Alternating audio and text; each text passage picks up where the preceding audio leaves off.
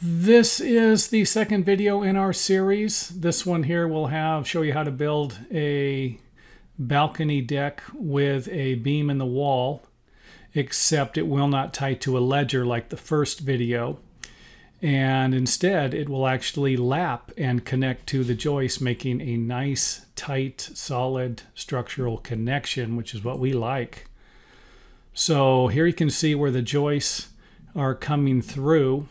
And in video number 1, it is attaching to a ledger, and the ledger is lag screwed to the rim joist. And of course, this one here is going to be a lot stronger. Let's go ahead, and here's what I'm talking about with the joist. You can see them connecting to the 2x12s. These are 2x10s. And once we nail them with a few 16D nails, we are going to have a nice connection. Now, I wanted to show you the corner here first. Let's go ahead and take away some of the blocks. If you do come to a point where the joists are going to butt up against each other, something like that, where they won't be able to lap or even be in the bay located somewhere in this area, then you might need to just cut them and try to center the cut on the wall. And most engineers, I think, are happy with 1.5 inch full bearing point. And of course, this would give you 1.75 inches if you had a 2x4 wall.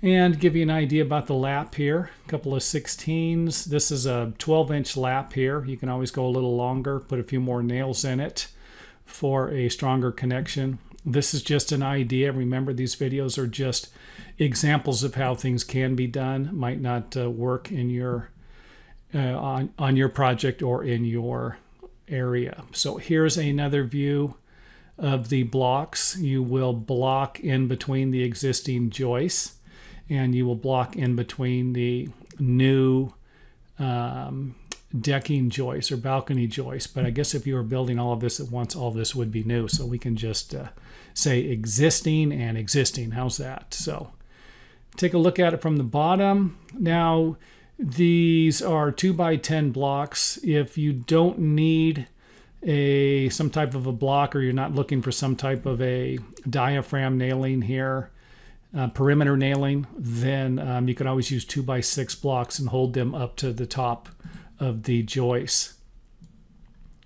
We'll have a double stud here. It's always nice to have a double stud in the wall supporting a doubler if you're going to have double floor joists. So that's a common method of building.